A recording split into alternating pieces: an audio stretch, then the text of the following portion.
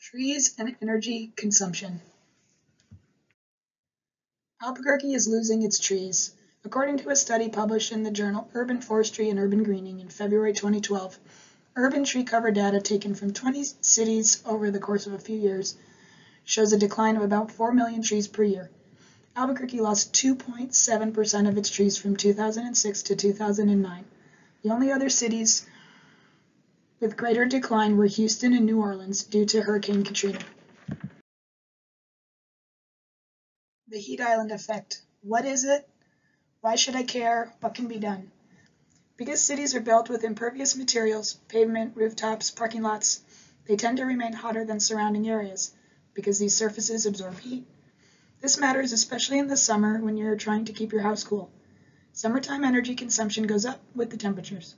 If we want to reduce our consumption of fossil fuels, we need to reduce our cooling bill.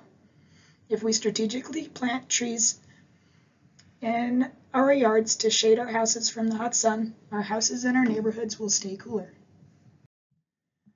Xeric does not mean zero.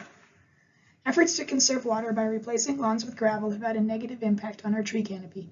The once lush and watered yards became hotter and drier, and the trees that used to benefit from the sprinklers died as a result.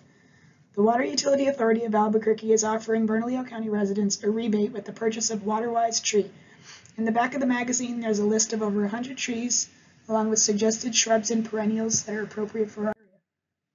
What if you didn't have to turn on the air conditioning?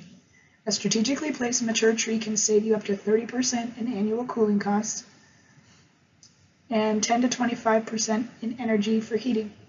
In the bigger picture, 1 million of these trees could save 10 million in energy costs in a city similar in size to Albuquerque. Trees cost money and they use water, but they remove carbon and air pollution, manage dust, increase cooling through water evaporation, decrease and slow stormwater runoff, reduce heat and ground temperatures, allow the ground to absorb moisture, cut energy use, increase property values, and improve quality of life. Shade your house, reduce your energy bill, and the tree will pay for itself. Not just any tree will work. Garden centers source trees from all over the country, but because they're selling it doesn't mean you should buy it. These are a few trees that one garden center recommended.